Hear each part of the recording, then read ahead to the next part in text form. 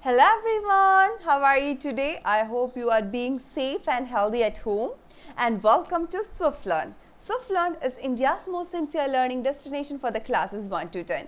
Here we are providing 100% live and interactive classes, personalized attention batch with maximum 6 students. Because we value our students' attention. We have a dedicated academic mentor team to track and work on students' progress.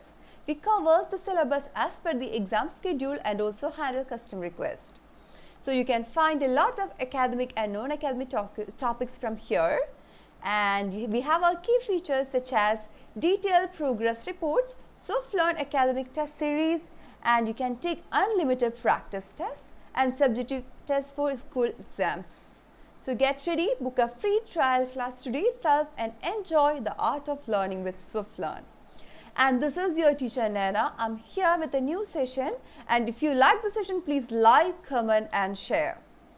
And we are talking about the food and health, but today's topic is different from the previous one. So today we will learn about the disease, infectious disease, non-infectious disease and its prevention. So in the previous chapter, we learned about the health and the food, like nutrients in our food and our balanced diet. So can you please define a balanced diet? Go ahead. Yes, a balanced diet will have a right amount of nutrients and right type of nutrients, so which will help to get or attain a proper functioning of our body. So today, let's know more about the diseases. Do you know what is meant by a disease? Yes, disease is a disorder which is happening within a body or within an organism or within a part, and which will negatively affect a smooth functioning of that body.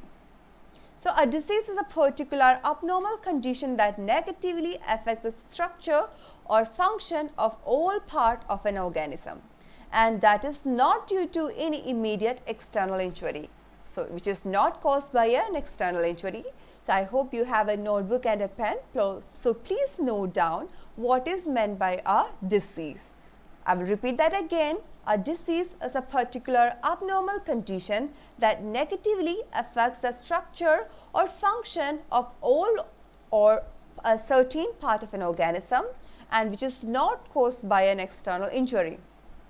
So what is a disease and what causes the diseases?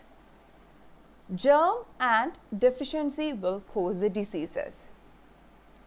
So here we can divide the disease into two types, such as infectious disease and non-infectious disease. Okay, infectious and non-infectious. So please note down infectious and non-infectious disease. And what is meant by a infectious disease? So in our daily life, we might have suffered due to this infectious disease because it is communicable, because which will transfer from one person to another person. So that is why which is known as the infectious disease, because it will easily spread. So this infectious diseases are spread by the germs. So when germs enter a person's body and harm it, so she or he gets a disease, just like the coronavirus.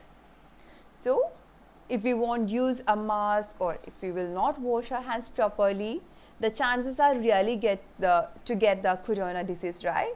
That is why we always sanitize our hands and keep ourselves really clean. So let's deep dive into the spread of infectious disease. So this infectious disease are caused by the contaminated food and the water, through air, through insects, through direct contact with the people, and through damaged skin. So these are the main causes of the infectious disease. So these are the mediums which the infectious disease will travel from one person to another. So through infected food and water. So the germs enter the food through dust, dirt, houseflies, cockroach and so many more. So eating and drinking this food can cause jaundice, typhoid, cholera, diarrhea and etc. So we always need to cover the food with some net or something, or with another plate. Then only we can prevent these kind of infectious disease, especially from the dust, dirt, houseflies and cockroaches. So next one is to air. For example, Rahul, he suffered from the COVID-19, like coronavirus, but he was not aware of it. When he sneezed, he didn't cover his mouth or face with something. So what happened? His mom was there, she inhaled the contaminated air, so she also got positive with the COVID-19, which means these diseases can be spread through the air. So when a person sneezes, especially a sick person, cough or spits, germs release into the air. So inhaling such air causes common flu, common cold, measles and chickenpox. So whenever you will sneeze, you have to cover your mouth. Okay? Good. That is a nice job. So please note down the common cold, flu, measles and chickenpox are spread through the air. So through the insects. Okay? So insects are so responsible for spreading these viruses and the diseases. So blood-sucking insects also spread diseases, so such as the mosquito. So they are carrier of germs. Example, dengue is caused by a mosquito. For example, like if the mosquito bit a person who has already the dengue, and then the mosquito will again bit another person, so there is a higher chance to get the transfer, the dengue from that mosquitoes to this person. So through direct contact, diseases can be spread by touching infected person or using items used by an infected person. That is really true. Just take the scenario, take current scenario, that is the coronavirus, right?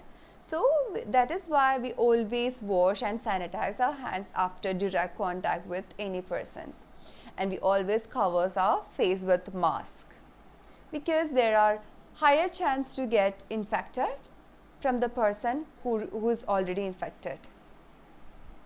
Example, measles, chickenpox, common flu and ringworm. Through damaged skin. Skin is as a protective wall for our body, right? Yes. If our skin is cut or damaged, germs can enter our body. I can give an example. So you got a cut on your leg, okay? After that, you didn't wear a shoe and you just went to the playground and you played in the dirty water. So what happened? Because of that, the tetanus virus entered into your body through this cut, right? So we have to use, we have to cover the cut, and you have to use the protective medicines to prevent such, such infections. So prevention of infectious disease. Let's note down the prevention. Keep yourself and your surrounding very clean. Let sunlight enter through windows. Sunlight kills germs. That is a good news. So always get the sunlight. Drink water after boiling for 15 to 20 minutes. If you boil your water around 15 to 20 minutes, the germs, the germs in the water will die and the water will be good to drink. If required, spray insecticide which will prevent the flies and fleas and all the mosquitoes. So prevention can be done by keep away from infected people. Use disinfectants to clean floors, drains and bed linen. Use antiseptic to clean the wound. As I mentioned earlier, use a proper antiseptic or proper medicine to clean your wound and cover it. Use mosquito repellent and mosquito net, which will help you to prevent yourself from biting from a mosquito. So let's discuss about non-infectious disease. So we are done about the infectious disease, and now we are going to learn about the non-infectious disease. They are also called non-communicable disease, which do not spread from one person to another. So the communicable disease such as infectious disease, which can be transferred from one person to another. But this scenario is really different because the non-infectious disease won't transfer from one person to another. So these kind of disease, the non-infectious disease are caused by lifestyle or some kind of deficiency. So when it comes to the lifestyle disease, the obesity, the diabetes, the high blood pressure and stroke, all these are happens because of the lifestyles. So the first one is obesity. So obesity is a disorder in which our body will contain abnormal levels of fat. So of course our body weight will be more higher. So which is not good for our body, it will definitely harm your body. So causes of obesity are overeating, less physical activity and eating unhealthy food. So this is an unhealthy condition of being overweight and very fat. Obesity can cause heart disease and diabetes. Apart from the physical defects, it will also affect your psychological and social well-being. So what are the symptoms of obesity? Such as the laziness, unhealthy weight gain, breathing problem, increased sweating, difficulty in doing activity. Okay, all these are symptoms of obesity. If you are eating a lot and if you don't have proper exercise, weight will increase, right? Which is not good. So you can find whether you are obese or not, or you are normal weight by measuring your body mass index. So in this Google you can find a lot of application and which will help you to find your right body mass index. So this body mass index measured by your height and your weight according to your age. So if your body mass index is less than 18.5, which means you are underweight, which is also not good. But if your body mass index is between 18.5 to 24.9, then your body weight is really normal, which is really good. But if your body mass index is more than 25 and which is between 29.9, which means you are overweight, but you can manage it. But if the body mass index is between 30.0 to 34.9, which means you are obese, and your body mass index is like more than 35, which means you are extremely obese and which means you are in danger. So the diabetes. Diabetes is caused by overeating, less physical activity and stress. Not only this, some hereditary factors also contributing for the causes for the diabetes. So a condition in which a body fails to utilize sugar in our blood. Excess sugar can also cause other diseases like blood pressure and heart disease. That is why if you have diabetes or someone has diabetes, we have to control our sugar intake. So what are the symptoms of diabetes? So the symptoms are the tiredness, increased thirst, increased urination and increased hunger. So which will really affect your daily living. So now let's learn about the hypertension. Hyper means higher, tension means the stress. So what are the causes? Such as overeating, less physical activity and less sleep.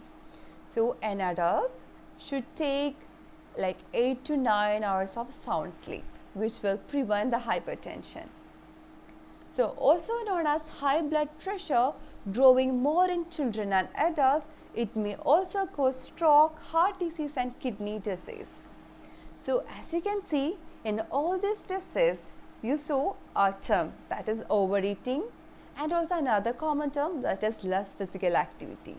So just keep in mind, please moderate yourself when it comes to eating and do the physical activities. So let's look at the symptoms of the hypertension such as headache, dizziness, chest pain and irregular heartbeat. So obviously it will lead to more heart and kidney diseases and stroke. So we have plenty of different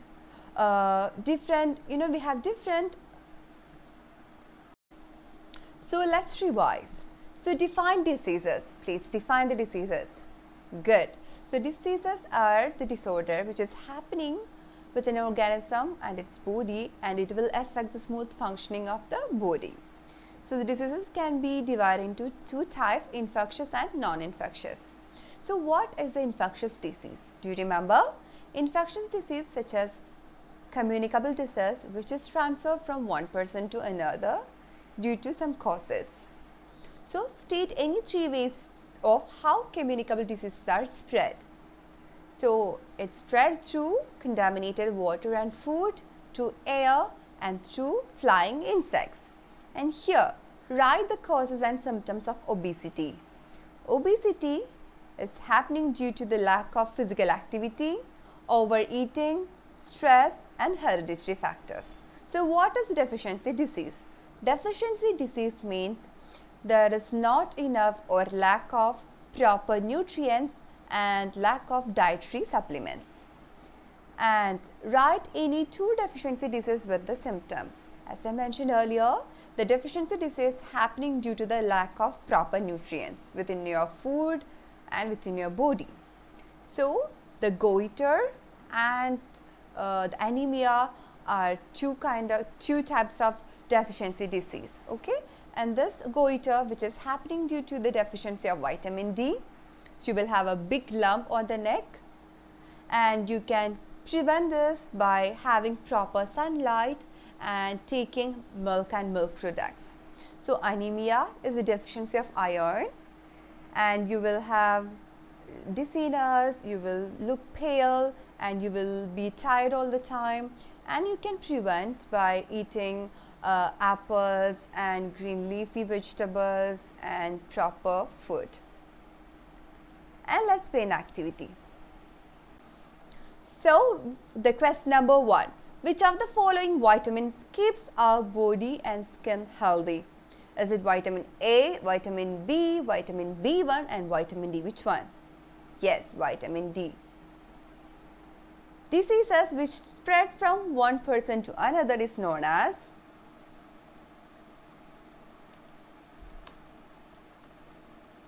communicable disease.